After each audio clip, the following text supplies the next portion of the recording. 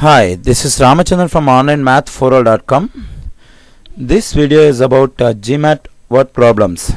Here we are going to see how to solve a word problem, and usually this kind of word problems are being asked in GMAT.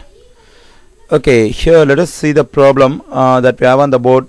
So that is the sum of the digits in a 3-digit number is 12. If the digits are reversed, the number is increased by 495.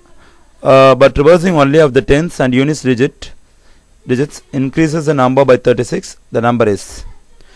So when we do this kind of word problems, the first thing what we have to do is, the primary thing what we have to do is, we have to understand the question, how we are going to solve the problem. So that is not important, that is secondary thing, because most of the students misunderstand the question, and some students are not able to understand the information given in the question. The primary aim of this question is to understand the information given. So that is the first thing we have to do. So the second thing is how we are going to solve this problem. So okay, first let us understand the information given in the question. So actually we have three information given in the question. The first information is, actually there is a 3-digit number. In that 3-digit number we have three information. The first information is the sum of the digits in that 3-digit number must be equal to 12. So this is the first information or first condition. If the digits are reversed, the second condition, if the digits are reversed, the number we get has to be increased by 495 from the original number. This is the second condition. And the third condition or information, if you are going to reverse only tens and units digit, the number we get will be increased by 36 from the original number. So these are the three informations we have been given. So the first information is the sum of the three digits in a 3-digit number must be equal to 12. The second information is, if the digits are reversed, the number we will get a new number. The new number will be increased by 495 from the original number. We'll have 495 increment in the new number from the original number. If you are going to reverse, the third condition is, if you are going to reverse only tens and units digit, so we'll get a new number in which we'll have 36 increment from the new number. From the old number. So these are the information we have in this question. Okay.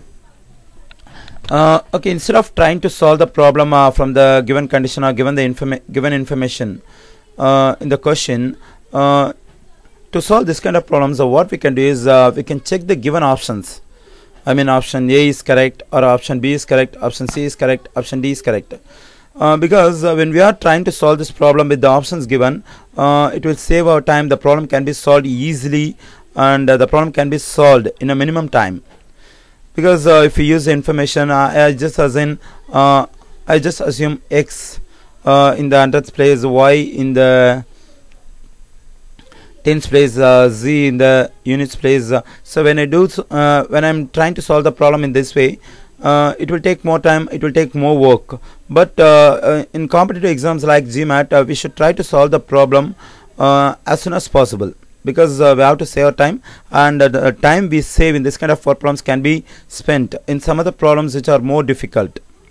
Okay, now so what I'm going to do is, instead of trying to solve this problem with the information given in the question, I'm trying to solve this problem with the options given. That is, I'm just going to check option A is correct, or option B is correct, option C is correct, or option D is correct.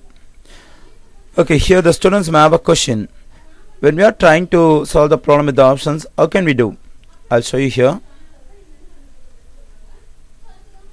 Now I'm just going to write the three options: 3, 2, 7. Sorry. The second one is 3, 7, 2. The third one is 2, 3, 7. The fourth one is 2, 7, 3. Now when I'm trying to solve this kind of problems with the options, I just have to check so whether the conditions given in the question are satisfied by the given option. In case the three conditions, for example, the three conditions given in the question are satisfied by option A, so we can decide option A is correct answer. If three conditions are satisfied by option C is correct answer. In this way we can decide so which option is correct. So now I'm just going to check all the three conditions in all the 4 options. So first thing what I'm going to do is I'm just going to check the first condition in all the 4 options, that is the sum of the digits in a 3-digit number is 12. So when I check the first condition in option A, so 3 positive 2 will be 5, 5 positive 7 will be 12. I'm just add all the 3 digits, 3 positive 2 positive 7, so we get 12. So the first condition is satisfied by option A. I'm going to check the same first condition in option B. 3 positive 7 will be 10, 10 positive 2 will be 12. So here the second option also satisfies the first condition. 2 positive 3 5, 5 positive 7 will be 12, 2 positive 7 will be 9, 9 positive 3 will be 12. So the first condition is satisfied by all the 4 options. So now I have to check whether the second condition is satisfied by all the 4 options. So for that what I am going to do is, so to check the second condition we have to write the given numbers in reverse order, because the second condition, if the digits are reversed, the number is increased by 495. So now I am going to reverse the digits.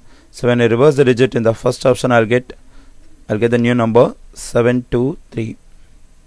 Here 273, here 732, here 372.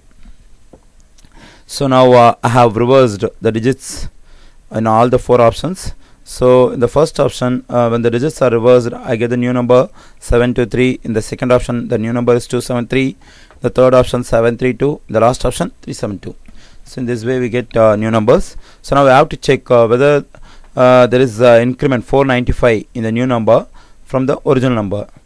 So when I check the first option, the new number we get is 723. So it has been increased approximately by 400, not exactly, approximately by 400, because difference between the digits in hundreds place is 37. So the difference between those two numbers is 4. So in the first option, the new number has been increased approximately by 400. So it may be correct answer, but I'm not sure. Anyway, I'm just going to check the same thing in option B. So clearly option B is not correct answer, so that we surely can decide, because the reason is the new number we get is 273 and it has to be increased by 495. But when you see the original number, the new number 273 has been decreased about 100, approximately 100 from the original number, because the original number is 372. The new number we get by reversing the digit is reversing the digits is 273. So it has been decreased, but we need increment 495. So the option B is not correct. So let us check option C. So when you see option C, the difference between the digits in hundredths place is 5, because here in the original number we have 2 in hundredths place and we have 7 in hundredths place in the new number. So the difference between these two numbers is 5. So definitely the difference between, the new number 732 we get, in which we have increment approximately 500 from the original number. So because when we find difference between the digits in 100 place we get 5, so there is an increment approximately 500 in option C. So option C also may be correct, because so the increment in the given question is about 500, that is 495. It's close to 500. So that is why I'm saying option C may be correct. Okay, we can check it at last. Now I'm just moving to fourth option, that is D option. So definitely the option D is also not correct. So because the new number we get is 372. In the given condition, the new number has to be increased by 495 from the original number. But here definitely 372 has not been increased by 495, because the original number is 273. The new number is 372. The new number has been increased approximately by 100. So option D is also not correct. Either option A or option C may be correct. So the only thing is the new number has been increased by 495. So to check exactly this, what we can do is we can subtract the original number from the new number.